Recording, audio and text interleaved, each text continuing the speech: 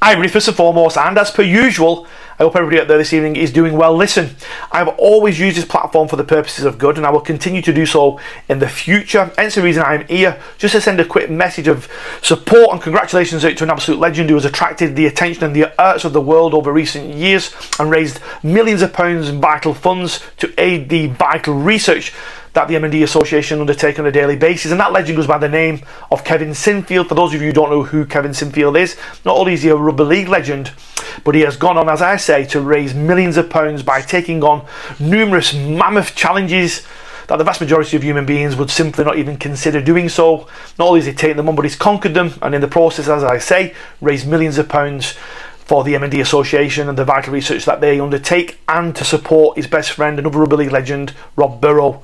So I'm here this evening just to say that not only has he attracted the attention of the world, but he's also attracted the attention of the world-renowned illustrator and author, Charlie Mackesy, who has done an illustration of Sir Kevin Sinfield, a title that I'm sure, and many would support me in saying, should be bestowed on him in going forward in the future, of him carrying his best friend Rob Burrow over a finishing line of a recent challenge that he undertook and conquered.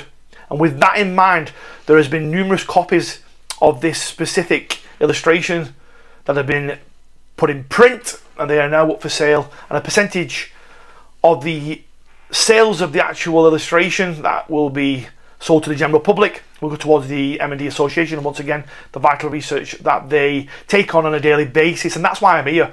I just want to put the actual link down below, including some of the M&D Association links that you could take a look at, and if you can support them, please do so. I'm going to leave it there. Once again, I'm thinking about everybody out there who is struggling with this dreadful disease, and for all of the legends who are out there raising these vital funds, continue to do so, and of course the people who are undertaking the research on a daily basis.